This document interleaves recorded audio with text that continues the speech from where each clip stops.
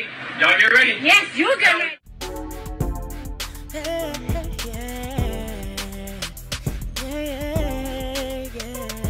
If you want the latest news in the streets, join us and tune in for the tea. Breaking news with integrity. So tell your friends and your family. It's the Lovelyti TV show, bringing you good tea and good vibes. It's the Lovelyti TV show. Be sure to share, like, and subscribe. Talk about Umar Johnson. He annoys the hell out of me. He's been caping for Diddy and just making excuses, just lying. Just lying. Let me see if I can, I want to find, because he's done 2 different clips that have gone viral. He's trying to make it look like it's just the white man trying to take down the black man. And it's like, just, Umar, shut up. Because that's not the case. Let me see if I can find it on X. If not, I might just do a video on it. Okay, this is... Here goes one of the videos. Let's go ahead and watch the King of Pan Pizza real quick before I go. Let me know if it echoes. Hopefully it doesn't. The Prince of Pan Pizza. Let's see what he has to say. Talking about the timing, not just the agenda, the timing. You know why they gave black people Puff Daddy during election season? You know why they gave black people Puff Daddy during election season? The reason they gave you Puff Daddy during election season, the reason they decided to serve up Sean Puffy Combs a few weeks before the election is they want to distract you from the laws that they are passing. They want to distract you from the policies that they are enacting. They want to distract you from the initiatives that they are implementing. This is a distraction. I hate how people like him act like black people are slow, like we can't walk and chew gum. Do you understand that 2 things can be right? That Diddy is a deviant who's getting his comeuppance and his karma, and we can still follow elections and politics. We're multifaceted people, okay?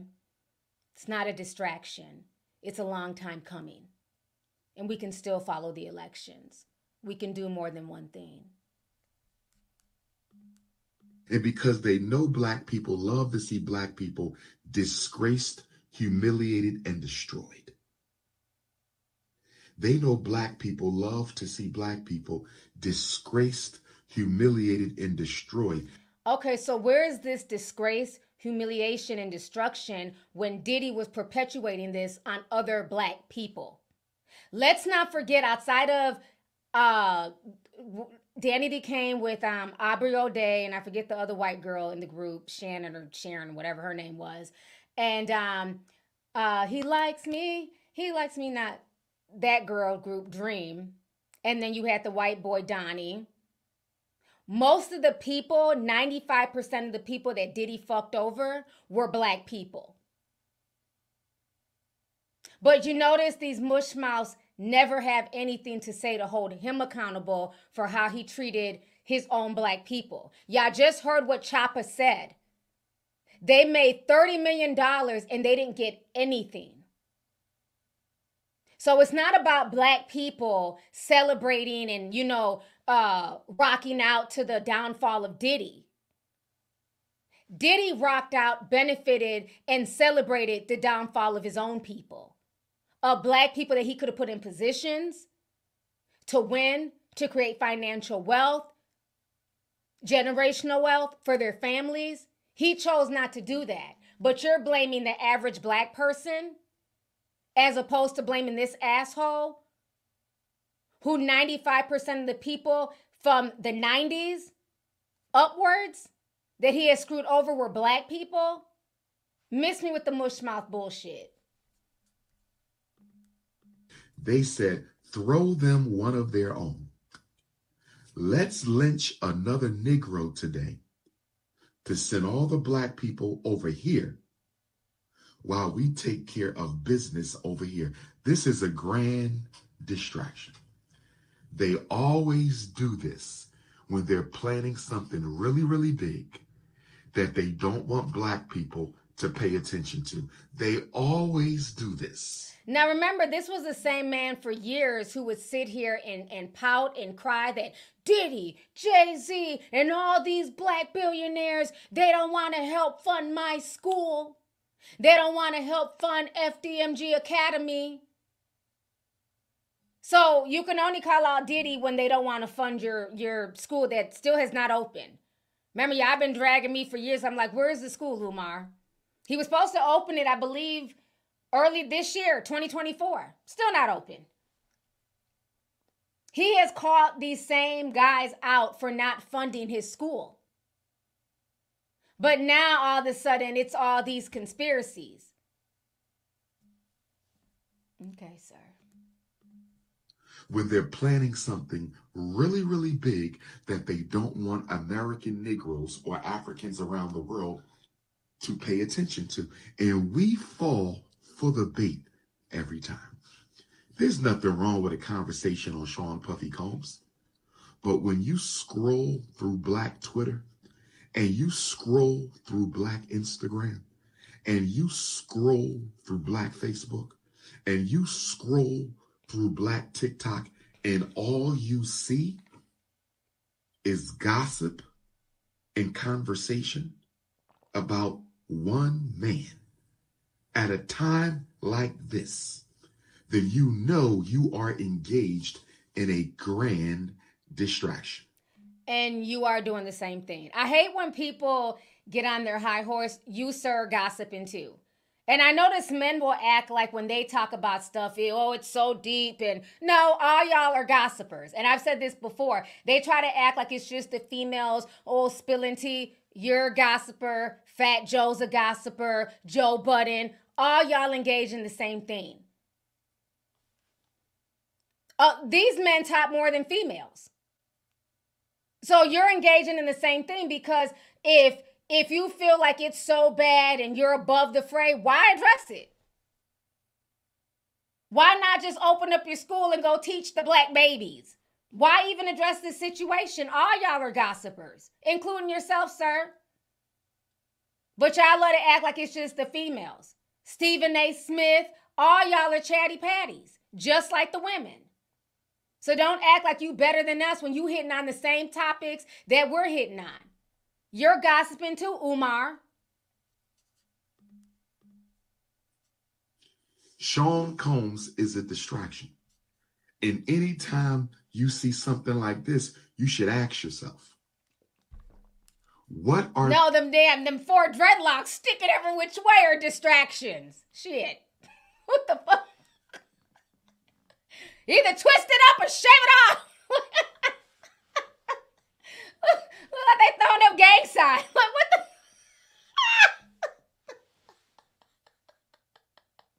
Damn, four locks are a distraction. Get on my nerves, shoot. Are they trying to distract African people away from? One of the things they want to distract you away from,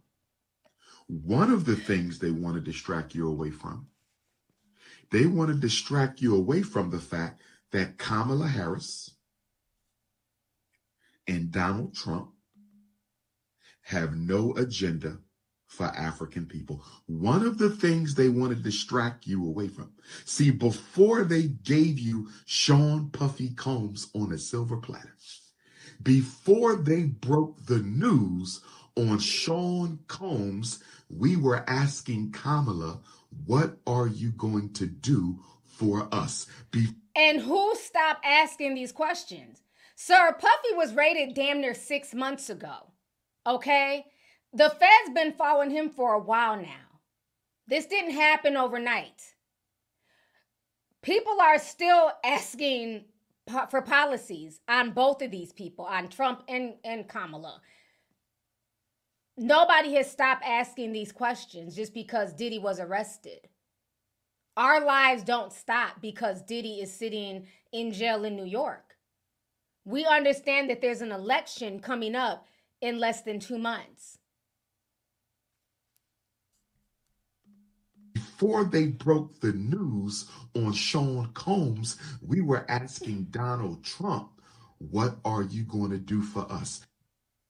September the 16th. He was arrested September the 16th. Okay. 1, 2, 3, 4, 5, 6, 7 weeks from election. Sean Combs was arrested September the 16th. Exactly 7 weeks from election. Why did they do it now?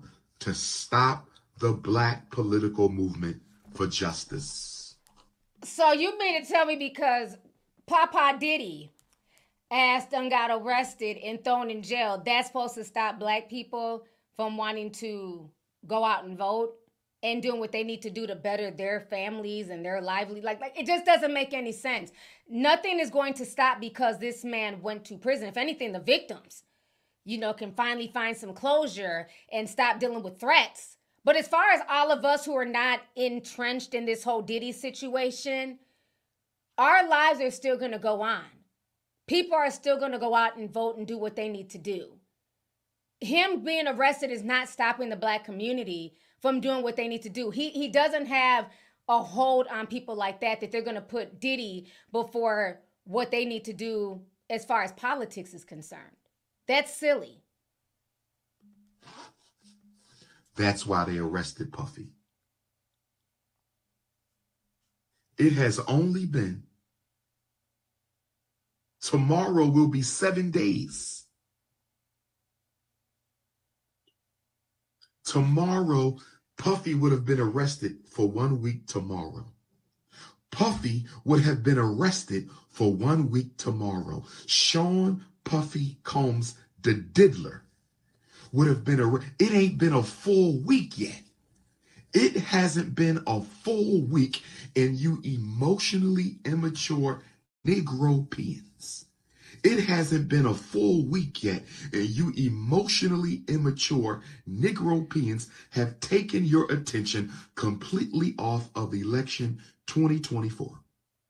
You have taken your attention completely off of the black agenda from 2024, and you have put it on Puff. You have been outsmarted, you have been outmaneuvered, and you have been out-strategized by the white power structure once again. This is the same man who during 2020, everybody was like, where's Umar? Why is he not out there protesting with the people? Remember that. Everybody, where's Umar? All the people in Philly that was out there protesting, fucking up shit, stomping on police cars. No Umar Johnson be found. Then we ended up finding him. He was in the cemetery, pouring libation to the ancestors. Umar, shut the fuck up. Next. He's a clown. The fact that he's trying to act like black people are so slow that, we're just slow enough to allow this whole situation to just distract us and, we can't walk and chew gum at the same time. Sir, sit down. Sit down. You wasn't even willing to march with the people during 2020.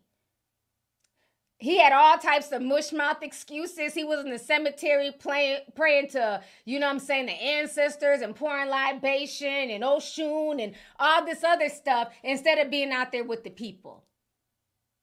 I'm not going to be out there marching because this is not about George Floyd.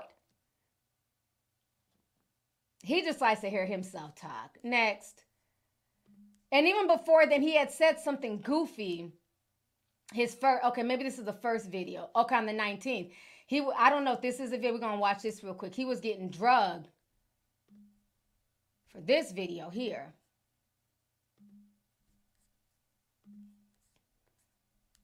And then he came out with the other one. Sean Puffy Combs' federal charges have little, if anything, to do with domestic abuse or pedophilia. His major sex crime federally is he's being accused of transporting women across state lines to engage in sex. What we call prostitution. Not Casey, not the freak-offs, not underage girls, but prostitution. Why am I bringing this up? Because I don't support prostitution either. I do not support men paying for the sugar box. I do not support black women having to sexually exploit their sugar box in order to pay their bills. Sir, how old are we? Stop calling it a sugar box. That just sounds so gross. Sugar box, vanilla cream cookies. Just say what it is. Don't add sugar and weird stuff to it. You know, what he's trying to do here is spin the story of the boxer, Jack Johnson, who they had set up back in like the 1913s, who was married to a white woman. And so because at that time he's one of the best boxers in the world, and they wanted to railroad him because, you know, you can't have a black messiah. You can't have black people have positive people to look up to, especially a boxer knocking out white men, that they put on this whole situation where they basically accused him of transporting white prostitutes across state line. And one of the alleged white prostitutes was his own white wife. That is what he's trying to insinuate. He's trying to basically add the whole Jack Johnson situation. He's trying to tie that into the Diddy situation. And he needs to stop because he obviously has not read the full indictment. With that being said, prostitution is the oldest female business on the planet Earth. Prostitution is the oldest female business on the planet Earth. Prostitution is the oldest female business on the planet Earth. It is the sexual trafficking that Sean Puffy Combs is being accused of. Not domestic abuse, not freak-offs, not stomping out Cassie, not engaging in sex with underage women. It is interstate sexual trafficking. Y'all can listen to this man. I don't get it. Like at this point when he's on my timeline, I just keep scrolling. So you're just going to ignore the drug trafficking, the racketeering, the RICO. The freak-offs are a small part of it. So he's going to ignore all the major stuff, the AR-15 guns with the scratched off serial numbers. You're just going to ignore all that and just, it's trafficking. No, that's not all he's being charged with. What are you talking about, Umar? So he's just going to ignore everything else and just basically whittle it down to just trafficking and say that prostitution is the oldest form of, work, whatever, right, for women. Yes, it is, but this was not just prostitution. It's one thing if people want to sell their sexual services and they're grown and they're adults. But from what I'm hearing down the pipeline that's getting ready to come out, they are stating that there are some minors involved because that was in Little Rod's lawsuit. And a lot of those minors were coming from the younger Combs. Christian. And I always call him Tristan. I know his name is Christian, but I don't know why he looks like a Tristan to me. Okay? They were saying that a lot of the young girls were being lured in from Justin and Christian, which makes sense because they're young. They can bring in those young girls. So they did say that they're underage people. They're still looking into it because once that comes out, because there's already a 17-year-old, remember the girl who filed the lawsuit before Little Rod, she was saying that Diddy and Harvey Pierre arred her when she was 17. I broke down that whole lawsuit. So what is he talking about? And then on top of that, like the judge said, it's one thing if these women want to engage in prostitution. The problem is when you're blackmailing people, when you're slamming their head against car windows, when you're telling them that they can't leave, when you're putting hands on them, what part of that is legal prostitution? Because a fair trade ain't no robbery. So if I'm calling you from an escort house and I'm saying I want you to come over here, be at my house at 1 a.m. in the morning, you suck me off, I give you $100, that's prostitution. That's a fair trade. You gave me some sucky, I paid you, you went on by the way. What he was doing was not prostitution. You're literally hiring people and forcing them to sleep with other people. And from what we're hearing, a lot of these girls, like what Cassie was saying, she didn't want this. but she was forced to have men sleep with her for Diddy's own sick pleasure. He would hire sex workers to bang her and make sure she had on white polish so that when she did sexual stuff to them, not gonna say it out loud, it turned him on because of white nail polish. The same white nail polish that Madam Carisha and his blonde-headed kook mama walk around wearing. So Umar needs to sit the hell down. Yes, and somebody, Michelle, the drugging too that people are alleging against him as well. What party has a white man just passed out? Remember that video of that white man passed out on that patio couch? Passed out. And Diddy's making a joke of it. But you're trying to make it look like it's all this big conspiracy and they just have him on trafficking. Like it's just made up. So everybody's lying on him. He's silly. He's silly. If you want the latest news in the streets, join us and tune in for the tea. Breaking news with integrity. So tell your friends and your family. It's the Lovelyti TV show, bringing you good tea and good vibes. It's the Lovelyti TV show. Be sure to share, like, and subscribe.